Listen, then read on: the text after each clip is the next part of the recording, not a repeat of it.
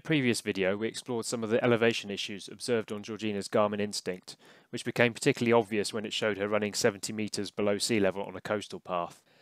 Last month, we noticed that there was a beta release available that mentioned 2 updates to altimeter calibration, but these were not available in the production release that gets pushed to the watches automatically, and still aren't as of February 2022.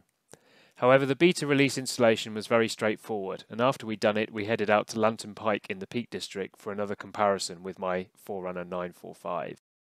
The results were very encouraging. Over 3 hills, the results matched the 945 closely, with no unusual spikes in the data. The ascent recorded at the end of the runs was also similar. Comments on the previous video suggested that the issue may be caused by sweat getting into the watch and affecting the barometer, the pressure sensor used to estimate elevation.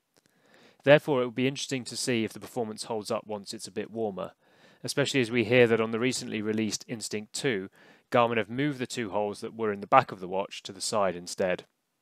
However, as it's easy to do, we'd recommend trying the software update for now. We've put a link in the description.